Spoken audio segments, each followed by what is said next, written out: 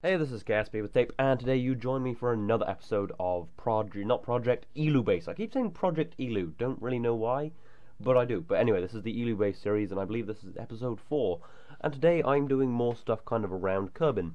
I've decided to build myself a space station because, well, the space station's good, and it's good to have somewhere you can dock in orbit. So, before transfers, for refueling, for any kind of purposes, it's just generally a useful thing to have. So you see the core being launched right now, which is a crew canister, a little habitation module, and then some various docking ports on this. Well, this is on my favourite launch vehicle I have right now, which I believe I call it Triton 1. I don't know. It's just kind of pretty efficient and can lift 20 tons to orbit quite well. So yeah, that's what I'm using for that. And this is just kind of obviously the core where everything else will be docked to. I don't finish constructing it today because there is quite a lot, and launching an entire orange fuel tank, because this needs to be able to store fuel so that I can use it as a kind of go-between when I'm taking just shuttles of crew out to Eeloo, because I will eventually want just to be able to kind of get out there day to day sort of thing. Although the transfer takes a year, so and this is all at 2 times time accelerate, or thereabouts, considering the software I'm using is like, nah, I'm going to do what I like, and you can just kind of work with it. It's a little annoying. Anyway, I'm putting this in a 150-kilometer orbit, which is what I put almost all of my stations in, because it's easy to get to, because it's not too high, and you can kind of catch up with it a bit. But I don't kind of...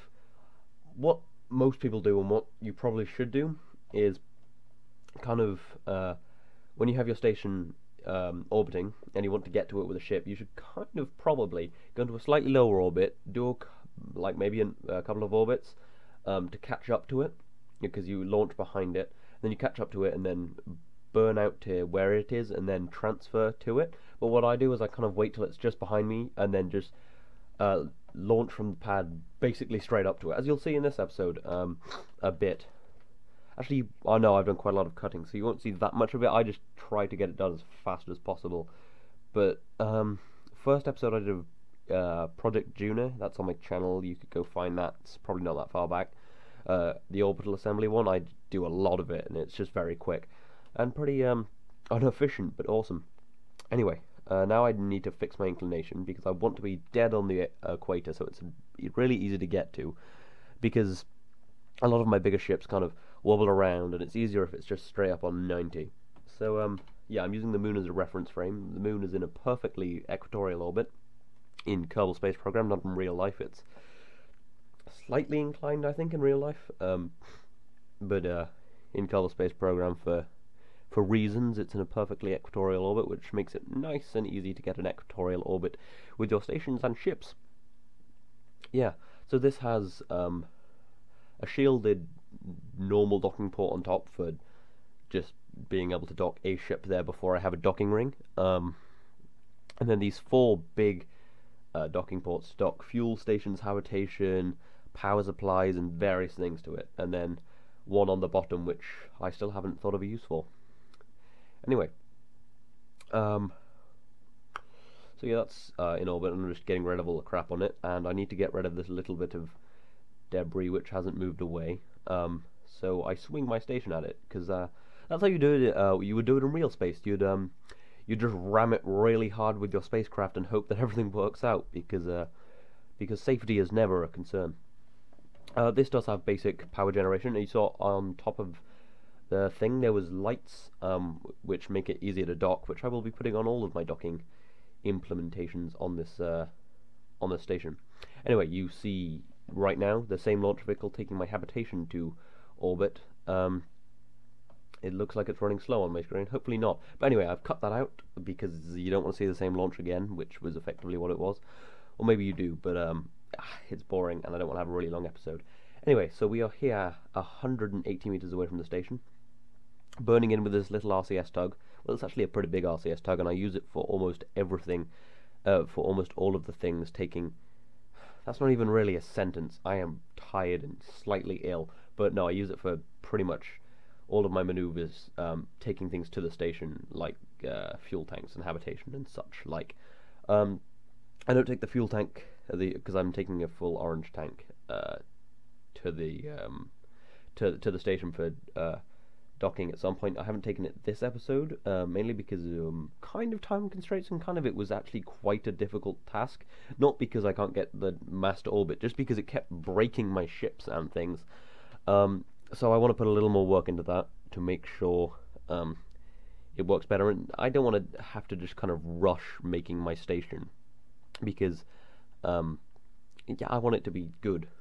So, you know, and this has got to be here for the foreseeable future, because it's kind of quite a lot of effort to make a station. I mean, I did most of this in a couple of days, but you know, anyway, I'm just deorbiting this well, kind of deorbiting it, putting it in a slightly lower orbit so it doesn't hit my station. Although technically at some point it would, but I'll use the magic of the game to get rid of it. Anyway, that has the habitation has a little bit of communication, which you just saw there. And anyway, the same launch vehicle is now launching the power rig. I think this is the solar panels and such. And at some point there will be another fancy crossfade, because I felt I should put lots of cheesy fancy crossfades in. Oh yeah. Oh no, I forgot to put it in there. Nice post-production editing. You can tell I really know what's happening with this. Anyway, so this is the craft bringing it into well, the station's still called Station Habitation Ship. I'll have to change that at some point, probably when I finish the station. And yeah, this will be able to fit 12. No, how many people will it be able to fit? Because there are 4 hitchhiker containers, so that's what, 16? 4 times 6, yeah, 16 plus 2. So yeah, it'll be able to fit 18 people at a time, and then quite a few ships at a time, which you'll be able to see soon, and it'll be able to refuel them and such. It'll just be a good service station. Yeah, so as I think I was saying, but kind of stopped for whatever reason, this will be here for the foreseeable future. I mean, I don't want to have to build another one really quickly, so I want to try and get it right. That's why I haven't rushed it, because I want to put some thought into it, and you know, just generally try to get this all right. Yeah, so this is even at 4 times time accelerate, maybe. Yeah, it is at 4 times time accelerate. Still kind of slow, because this was weirdly off balance. I don't really know why, but you can see it's just janking around everywhere. It was kind of annoying to launch, actually. It was really light payload, but you know, yeah, I mean, I did use like a way too overpowered launch vehicle for these little fairly light things, because it can lift 20 tons, and I think these were like 10 tons or something.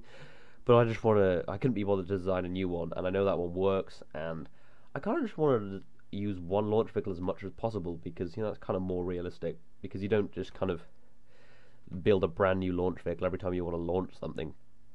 But in real life, that is. In Kerbal Space Program, most people probably do. Especially in career mode, when you have to kind of just come up with something from whatever you've got. Anyway, I'll warp into the daylight. I do realise that has been mainly in the night time, but I think it's lit fairly well. Probably not on YouTube, but whatever. Deorbit this space tug, and oh, someone is playing Dota 2 apparently. Some person, I have no idea who they are, and I don't know why they're on my friends list on Steam, but they are, so we're all gonna have to get over that. Yeah, so those are the main solar panels, and there is a couple of RTGs on there as emergency power, and lots of radial batteries. I use radial batteries because I just kind of wanted the lighting effect. Anyway, now I'm using a smaller launch vehicle because I thought I might as well. Because, well, the other one would have been too overpowered for this. This is just my docking ring. It's just got various docking ports, so I can, you know, dock stuff to my station. And I think this is the last thing I dock to my station today. Because I think I probably want an escape system, not because I'll ever use it, because we all kind of, well, maybe not all of us, but a lot of people just, they build their stations and they put this really complex abort system to abort everyone safely to the ground, in case, I mean, what happens, it's Kerbal Space Program, you don't get a huge amount of Kessler syndrome, and it would be incredibly unlucky, but I probably will do a video on it, thinking about it, if you were in a station and you got taken out by a satellite, because the amount of time you actually spend in your station is, like, minuscule, and physics is off when you're not in your station, so it doesn't matter if a satellite accidentally would hit it, if it were there. So it would be incredibly unlucky. It would be awesome, and I will probably simulate it at some point, because I really do want to do a video on that, because that would be kind of cool. I think that's a premise for the film Gravity. Well, not the premise, but it's an event in the film Gravity. Haven't seen it, just kind of saw a trailer, so I may be completely wrong. Yeah, but so you don't really need an abort system, but it's nice to have one. And even if the physics was on all the time, which would screw the game, and it did get taken out by a satellite, you're probably not going to be there, and your men are probably dead by the time you get there to remedy the situation. But you know, it is a game, so it's so the point is to have fun and maybe occasionally eject all of your Kerbals from a station spontaneously. Sorry, man flu or whatever. I'm slowly dying. That's a lie.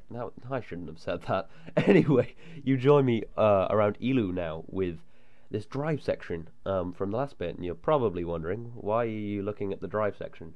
Because if you remember from the last episode, I left a Kethane scanner on there, right there.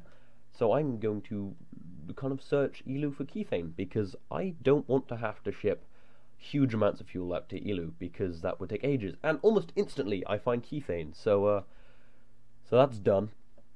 No, but I want to scan the whole planet, and I am just scanning the equator first because that's where I'm going to be landing most, but I do boost into effectively a polar orbit and do more scanning of the whole planet just in case one day I actually get good at the game and want to populate the whole of Eeloo. I mean, that would be cool. Lots of cities, although I mean, a city in Kerbal Space Program made out of normal parts would murder your computer. Anyway, I'm skipping ahead because that took ages because you can't warp too fast or it doesn't scan it. And you can see I'm kind of uncovering this sort of large field of Kethane around the equator, which is good because I'm going to want Kethane there. Anyway, I've skipped ahead a little bit more. So I found around the equator there are a couple of deposits. There is one very large field of Kethane which I will probably be mining and exploiting like us humans like to get a kind of, you know, fuel around Eeloo so that I can do more things and don't have to have such heavy launch vehicles for coming back and out, and just to make travelling through space easier. Anyway, now I'm changing my inclination and screwing up my orbits and having to waste a lot of fuel trying to not get my orbit too eccentric. And this is all at 1x time accelerate because, yeah, it's, you know, why not? But yeah, if I'm in a polar orbit, I will scan all of the planet, whereas if I'm in the equatorial orbit, I will scan kind of the my words have gone now. That's just, it's over. No, if I'm just in an equatorial orbit, I'll only scan the equator, and albeit I'll scan it fast, but that's not really what I'm looking for. If I'm in a polar orbit, I can scan the entire planet because I keep going around and the planet is rotating beneath me, so I get kind of to look at every little bit of the planet and check for every little bit of Kethane to exploit. I wonder how long the series will run, because it would be really, really bad if I just completely ran out of Kethane. I mean, it would be interesting, and that'd be really bad. Get a kind of situation where I can't get home. I mean, if it runs that long, I would be incredibly surprised. Or if there's that little Kethane, I would be incredibly surprised, as I've already found a huge field. But maybe I'll exploit the hell out of it and just make some random starships. Nah, it's too much effort to turn this into a starship series. I was going to do kind of a starship series at one point with like actual starship-looking starships. I've done a few videos on them, but a series would just... I mean, I maybe want to do something with them at some point, but it would just be so much effort. And I do put effort into things, but you know, that's a lot. Anyway, so this is now close to a polar orbit, but I'm pretty much out of fuel, and just kind of trying to get a few things right now. Trying to get fairly low to the planet, so I don't know if it's best to be high or low. I want to say low because then I'll be spending more time over each little sector, or maybe less. I don't know. I haven't put enough thought into this. Oh no, I'm fixing my inclination more. But I don't actually have a time bar on this screen player right now because reasons. So yeah, I think I'm just gonna kind of wrap this up here. So yeah, I will be completing and eventually using my station in the future for docking, obviously, and transfers between planets and such, and that'll make it all much easier. And then eventually mining Kethane on Eeloo to make that much easier, so I don't have to ship fuel out here, and that'll all be wonderful, fun stuff. So today I've just basically made grounds for making transport through space slightly easier. Anyway, I hope you've enjoyed this video. Um, if you haven't subscribed to my channel and you feel like seeing more of this, subscribe to keep updated on things if you feel like it. This has been KSP with Tape. I will see you next time.